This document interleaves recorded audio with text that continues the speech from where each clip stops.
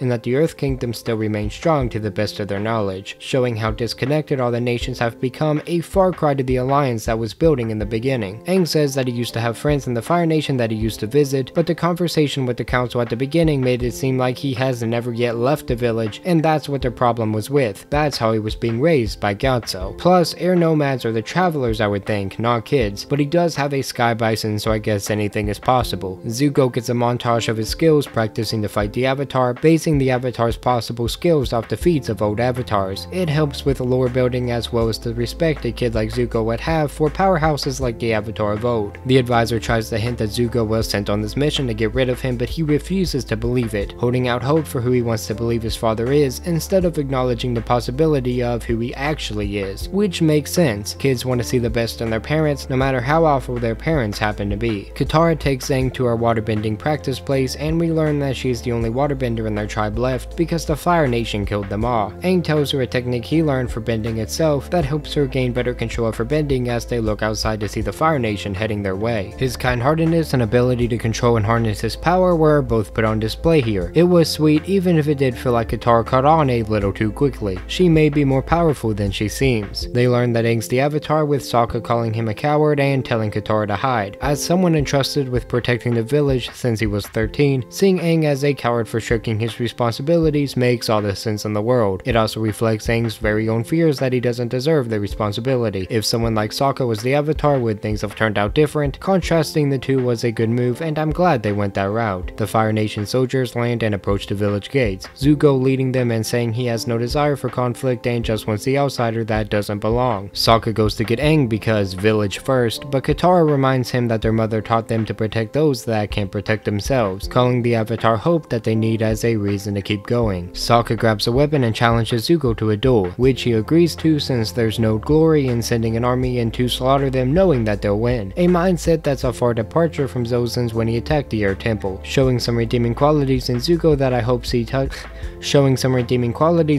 that we hopefully see get touched on in the future. Zuko wins, it's not even a contest, but before he can claim the kill, Aang interjects, showing that he isn't a coward because regardless of his fear, he has just accepted his responsibility as the Avatar. He throws the soldiers around, blocks the fire from Zuko, and gives himself up to spare the village. A selfless move, a noble move, showing what it means to truly be a hero. Him willing to fight for the tribe causes them to fight for him. They throw rocks and fire spears, but are unable to do any lasting damage. Aang tells Sokka he's the bravest person he's ever met, and that nobody has ever fought for him before going with the Fire Nation. This just completely downplayed the deaths of the entire Air Temple. The whole reason they died was for him, and he knows this because Gran said it earlier. It was a kind line, but definitely should have been tweaked to something else. Saying, "You didn't have to fight for me, thank you, it meant the world," would have had the same point without dishonoring the deaths of those that fought for him 100 years ago. Sokka puts another boy in charge who gets super excited over it. Pretty wholesome as he and Katara go after Aang, who is now locked in a cell. well. He is visited from the man I've called an advisor this entire time, revealed to be named Iroh, son of Fire Lord Azalon, and questions on why the Fire Nation started the war, to which he gives other people's perspectives, some that chalk it up to being their nature, to burn and consume, others say the drive is ultimately for peace, since they believe it would best become real under their rule, and retorts that peace comes from respecting life, not destroying it, as Iroh says that peace can come from ending the war, which is what capturing Aang may lead to, since as Katara said earlier, Aang meets hope, and capturing him takes that hope away. Aang wonders if he believes that capturing him will bring about the end of the war. Iroh refuses to answer and leaves, which is an answer in and of itself. Aang uses his airbending to snatch the guard's keys as Sokka and Katara discuss how they will get Aang. Sokka says they can utilize a current and maybe draft off their wake, showing some problem-solving skills and intelligence from him. Katara on the other hand thinks riding Appa is a better idea, something Sokka is against but does anyway. Not only a decent and then the opposite happens joke, but also showing that Sokka would go against what he wants for what he should do, developing his personality through some good humor. Aang escapes his cell and wanders the vessel, finding what appears to be Zuko's room and stealing a book about the avatars that have come before, hoping to either learn something from it or to keep Zuko from having the information himself, while also showing that Zuko has some respect for those who bear the title of Avatar, which was brought up earlier. Aang finds his glider and makes it outside. He sneaks across the ship, getting seen by Zuko, jumping over the edge. The Fire Nation opens fire, as Aang skillfully avoids them all, showing prowess in the air that was set up with him flying from earlier, but Zuko manages to hit him, showing Zuko's prowess compared to the men that was with him, a good way to contrast their abilities and show him as more of a threat because of it. Aang falls from the sky, not flying because I don't know why. It's proven that he is able to do so, so the fact that he can't now isn't really explained. We can chalk it up to him having to have a certain stance or mindset in order for it to work,